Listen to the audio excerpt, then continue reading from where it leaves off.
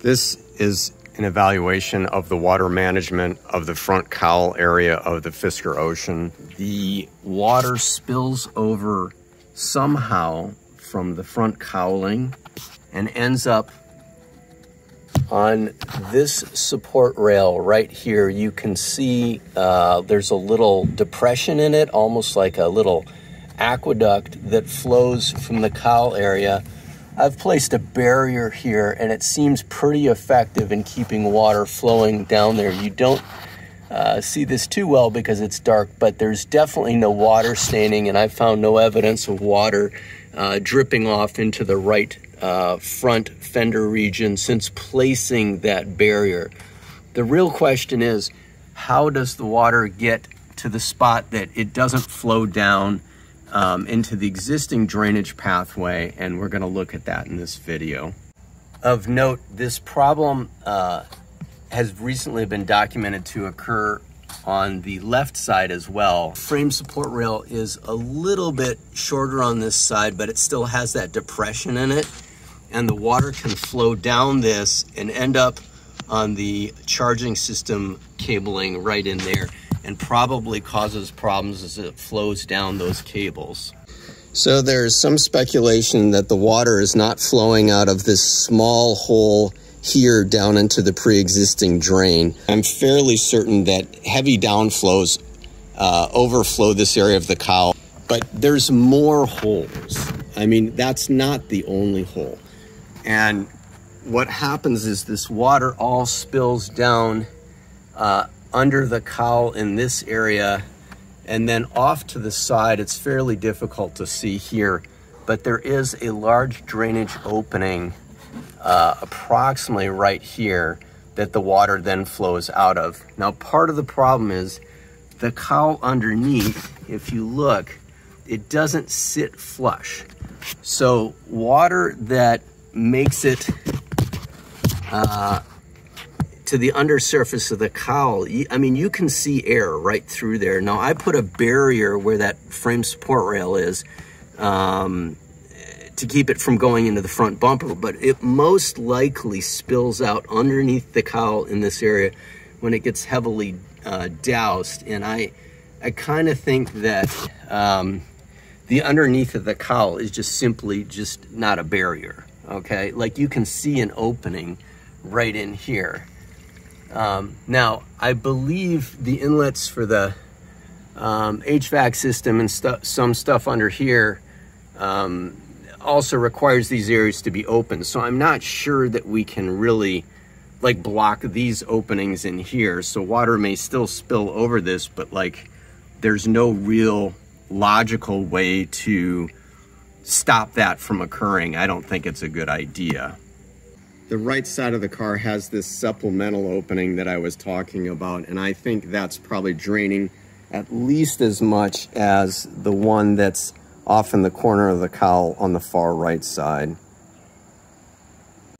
Now, the cowl, you know, has the main drainage over here, but in this secondary spillover area here, and there is weather stripping that comes from the factory that does meet the hood, there is another drain opening right here.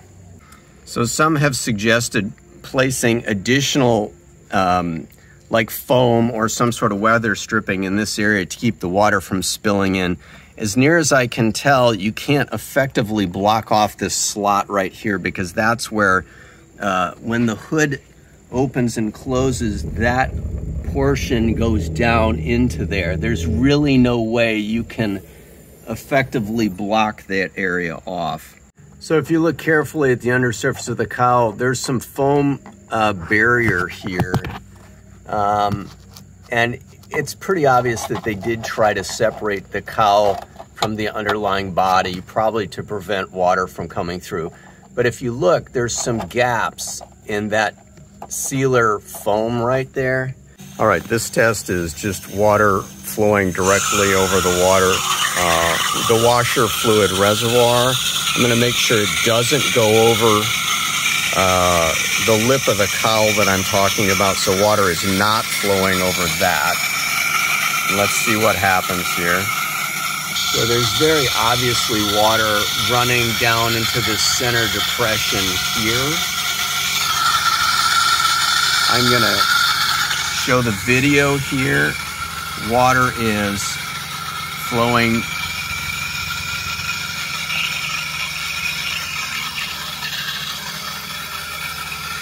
This is from the side over in there. Now, some had suggested folding this lip right here. You can see the water flowing forward right there. Folding that lip over may solve the water from going forward. Incidentally, there is no water making it past the barrier. That is completely dry. All right, so this test is water in the front reservoir. This would be similar to a situation where it overflows. And guess what? You do get some drainage that makes it out here. So that's a connector, the opening in a connector, and that does fall onto the engine. So that is a big problem right in there.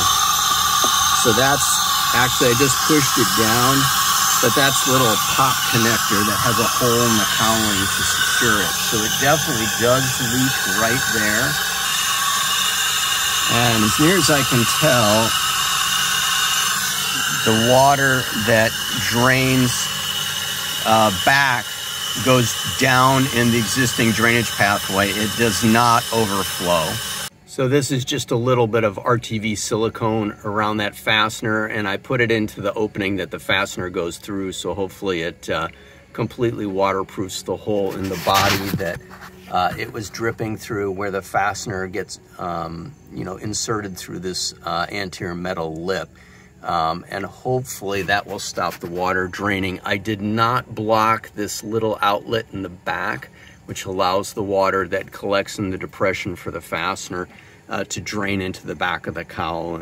I used some existing 1/4 inch thick weather stripping foam tape that I already had to plug the openings under the cowl where the barrier was missing. I just inserted it with a screwdriver and made it flush with the surrounding foam that was sealing the cowl to the body.